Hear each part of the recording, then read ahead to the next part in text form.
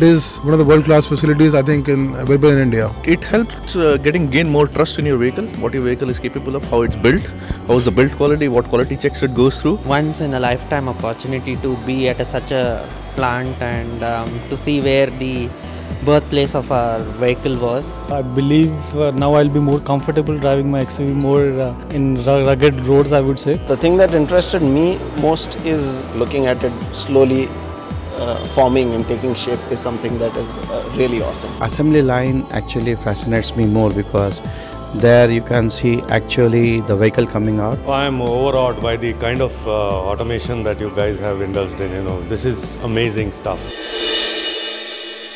P for purple and P for being privileged. Absolutely wonderful. In fact, I think this is the one of its kind of a club which is done by Mahindra. This would also enhance customer delight. It ensures a continued association not just with your dealer but directly with the company as well. I'm definitely overjoyed specifically by the free holidays. But yeah, Purple Club is just great. It was in fact love at first sight. When I saw the car, I was the first one to book it. 5 out of 5 or 10 out of 10. Depends on your scale.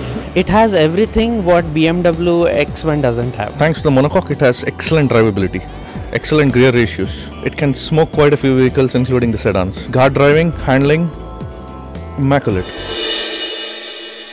I've made one long trip that has been to Goa. That trip gave me an experience of how the car performs on straight long highways, on bad roads, in terrible braking situations. So overall I've got a fantastic experience on that drive. I went for a drive all the way to Kerala, Alappuzha on the XUV. So it was a fabulous drive. I could do much more kilometers in a day than what I would normally do in any other vehicle. It's so comfortable. We went loaded with 7 passengers all the way from here till Kerala. Nobody complained about comfort. Nobody complained about any issues.